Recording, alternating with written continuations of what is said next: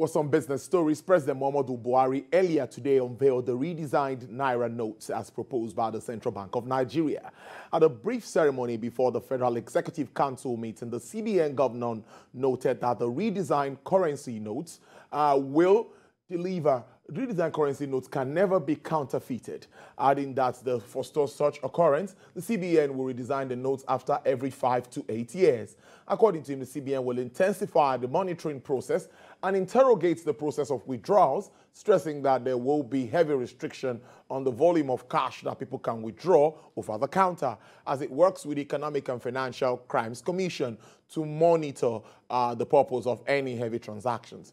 The unveiling today marks the first time in 19 years Nigeria will be redesigning its currency notes following the unveiling of the new notes which begin circulation later today. Now, the CBN governor announced that the Apex Bank is now more determined to make Nigeria a cashless economy as in other climes.